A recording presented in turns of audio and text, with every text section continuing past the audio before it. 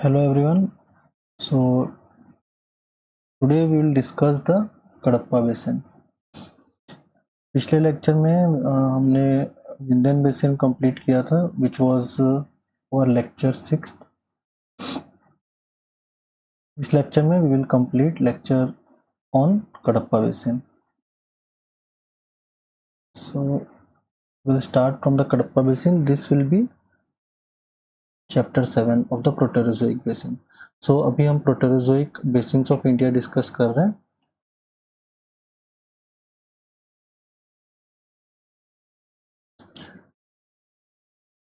And this is chapter 7 of UPSC GSI mains. So Kadapa basin जो है वो southern part of the India में है. It is a crescent shape basin. Okay, crescent shape means इसका shape is something like this. Okay, it's a crescent shape basin and it is 440 kilometer long. Means this one, it is 440 kilometer and 145 kilometer width. So this is 145 kilometer is the width. Now Proterozoic basin resting on the basement of Archean. So this is a Proterozoic basin and its basement is of Archean gneiss and granulites. The important part of this Cuddapah basin is here Eparchian unconformity is present. So Eparchian unconformity is the unconformity which separates Archean and Proterozoic. So this is very important. This separation, this unconformity actually is separation is made based on a very important fossil which was a soft-bodied fossil at that time known as Ediacaran bacteria. Okay, now it separates the Proterozoic sediment of Cuddapah from Archean basement. Now if we discuss about the structure, so the structure is arcuate. It is not plunging, low amplitude, asymmetrical synclinorium. So it is talking about this structure only, which is this one, something like this. Now the eastern flank is intensely deformed, means it is talking about this part, east part of this Cuddapah basin. It is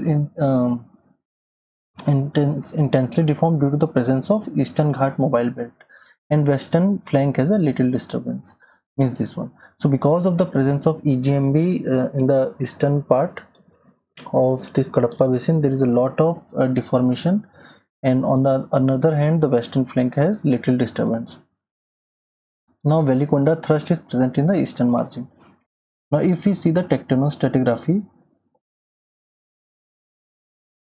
so here this figure represent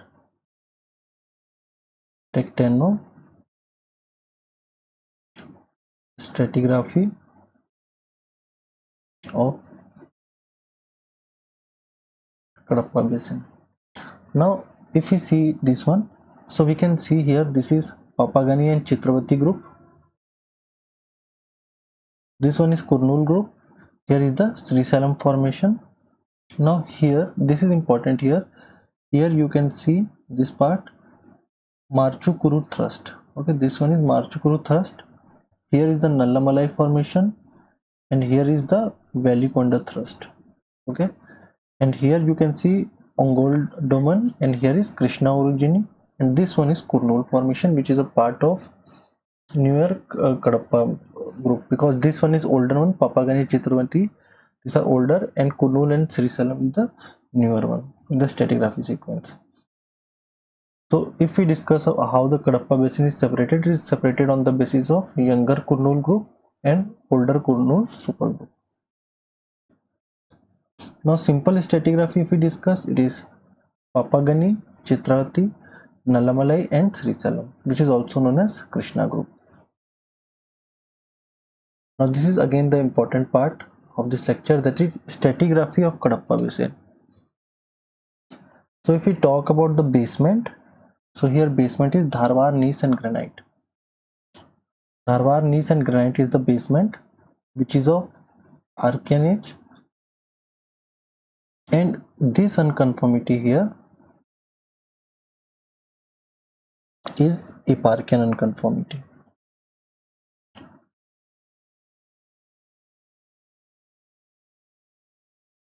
Now above this is Papagani group. An important part in Papagani group is this one, Gulcheru formation, which is this part. Because this Gulcheru formation and this Dharwar gneiss and this granite here, this separation, the presence of unconformity between this is a Eparchan unconformity. So this is Indian example of this one. Now in Papagani group, two formations are there. Gulcheru formation, which is mainly quartzite. Above that, Vempelle formation is there. In this Vempelle formation, we have Ulampet formation, which is famous for barite. Okay, now the main composition lithology of this Vempelle formation is shale and limestone. So this is a part of Cuddapah supergroup. So Papagani group, Chitravati group, Nalamalai group and Krishna group all comes under Cuddapah supergroup. All comes under Cuddapah supergroup. Now if we talk about the Chitravati group, it includes Pulvendu formation, Tarpatri formation and Gandikota formation, and all of those are basically siliceous chert and jasper. So the lithology of this one is siliceous chert and jasper. Now above that is the Nallamalai group. It includes Barakonda formation and Kambam or Pulampet formation. Oh, I have written Pulampet here, really sorry. So in here the Pulampet formation is there, this one in Kambam, this Pulampet, and this is famous for barite. So this is very important. This formation is famous for barite deposit. It is a part of Nallamalai group, which include Barakonda formation and Kambam formation, which is also known as Pulampet formation. Above that is a Kurnool group, which contain a conglomerate in the base, then limestone, shale, quartzite, limestone, shale, and unconformity is present in this part here. Unconformity is present here also. Unconformity is present here also. Unconformity is here, and unconformity is separating the Kurnool group from Cuddapah supergroup also. So this is the entire stratigraphy along with the lithology of Cuddapah Basin. Now if we talk about much more detail about it, so each unit start with quartzite and end with dolomite and limestone and shale alteration in this. So if we see here, Gulcheru formation was a quartzite here and it ended with shale and limestone. Similarly here you see Pulvendu formation, it also contained quartzite and it end with Gandikota formation, which is basically limestone and shale. Same thing is repeating here in this part also in Barakonda formation. And one more very important thing, this Nallamalai group has a very economic significance because of the presence of lead and copper.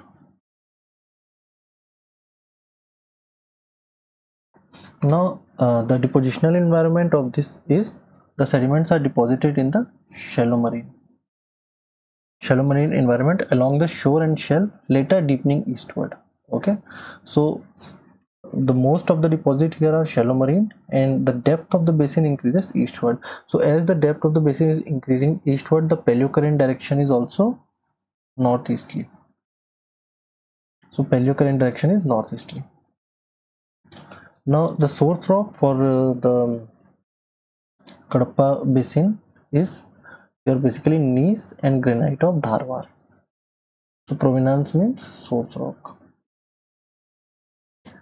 Now we can see different igneous activities also here, like Kupalapalli volcanics in the upper part of Papagani formation. 7 lava flows are associated with agglomerates and tuff. In the compound formation of Nallamalai, thin sedimentary tuffs are deposited. So these are the different igneous activities which have been identified in your Cuddapah Basin. Now Cuddapah Basin is very important for its barite deposit, and 90% of the India and 25% of the world deposit of granular and rosate, which is a type of your barite, is largely confined to Vempelle belt and mostly in vein type deposit. And one more important thing here is your Nallamalai group Olympic formation is also important for barite deposit. And this is important because this year in 2023 one question was asked based on this. Now in Agnigundala we get copper and building stones. Now if we talk about the evolution, okay, so this rift, first initially the rift was developed when India was part of Rhodesia. So when India was trying to separate from Rhodesia, different rifts were created, same like Vindhyan rift was created. Similarly Cuddapah rift near the Cuddapah rift were created, where later the provenance was Dharwar, and from there the sediments get eroded and deposited in the Cuddapah basin. So the Cuddapah basin is believed to have formed in one of those rift valley. The basin is bounded by Western and Eastern Ghat fault, which are still active today. So we have seen the tectonostratigraphy of this Cuddapah basin. It is bounded by the different faults on Western and Eastern side of this Cuddapah basin. Early sediments were mostly of the volcanic origin. Now if we talk about the evolution of Papagani group, which is the oldest part of the Cuddapah basin, during the formation of rift, volcanic activity started and mountains were created, which after erosion got deposited in the basin, formed the Papagani group. So in the Papagani group, two major formation was there, Gulcheru and Vempelle formation. Now Nallamalai formation, as India was moving away, rift was getting widened and shallower. So initially that rift was created, that rift was getting wider with the passage of time, and it is getting shallower. This lead to the deposition of Nallamalai group, which is mostly shallow marine and deltaic. So Nallamalai group is mostly shallow marine and deltaic, and Papagani group is mostly of the volcanic origin. Now if we talk about the Kurnool group, during the later stage of basin evolution, there was a lot of sea level fluctuation. Therefore you can see the difference period of transgression regression, which leads to a deposit of shale, sandstone and limestone. It is the thickest, okay, it is the thickest and most widely distributed group of the Cuddapah basin. So it is, Kurnool group is the thickest among the other groups in the Cuddapah basin.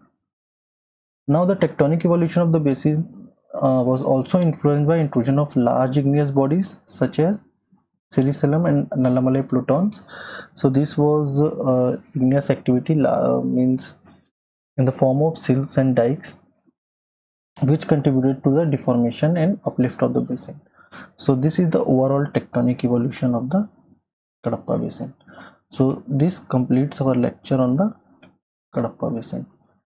So this was lecture number 7. In the next lecture we will start with the Gondwana supergroup. So thank you very much for watching this video.